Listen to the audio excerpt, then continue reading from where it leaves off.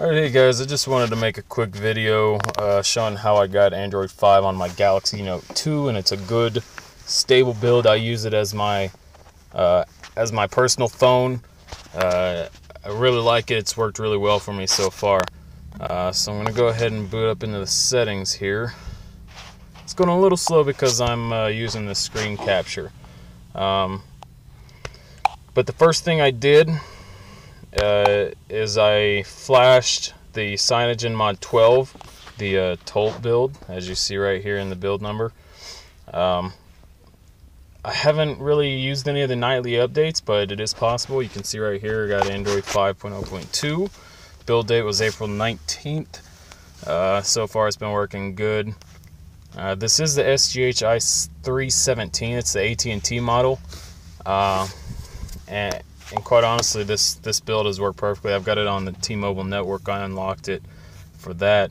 You can see it's running LTE. That's not been an issue. It didn't get rid of any of my IMEI or anything like that. I did use the TWRP app to load the build, and of course I had to use the GApps zip file as well whenever I did that.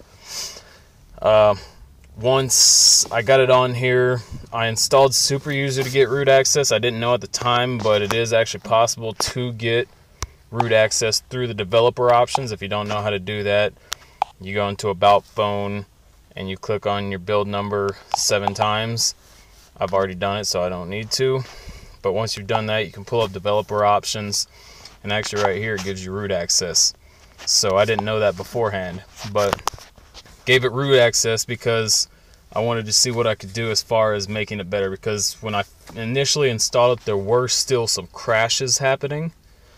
If I tried to do too many things at once, it would freeze up the whole system, and it would have to reboot.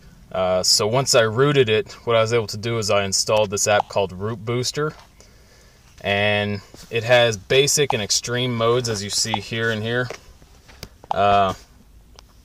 The basic modes will do the trick, but the extreme modes honestly are 10 times better. You do have to pay, I think it's something like $1.19 maybe. Let me see here, $1.30.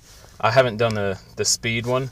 I've done the stability, which is the main one that helped it to turn into a stable, solid build.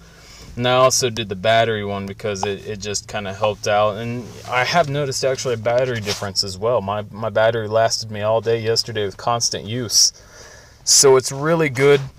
It'll really turn this thing into one hell of a great operating system for your phone. Everything works. I've been going through and installing all kinds of different apps. The one thing I have noticed, and you'll notice these 2 apps up here, is my sound isn't quite as loud. That's about the only thing I noticed. My sound really isn't too loud anymore, whereas I used to have the in-call volume boost. I no longer have that. So that's something I'm trying to figure out. I might put in a suggestion to the developer to see if maybe he can do something to fix that. But other than that, and don't get me wrong, it's still completely usable. Other than that, this is the best build so far that I've been able to find. I tried the Resurrection remix before this one. They didn't have the capability to use mobile data. As you see up here, I do have LTE. They weren't able to do that, but this one is. I use the Google Now launcher, but either way, it's going to be pretty much the same thing. It's really, like I said before, it's really a great operating system if you want to get Android 5 on your Galaxy Note 2. Hey, if you have any questions about it, you can go ahead and ask me on here. If I don't have the answers, I might just direct you to the developer, but I'll see what I can do to help you out. So there you have it. Android 5 on the Galaxy Note 2 SGH i317.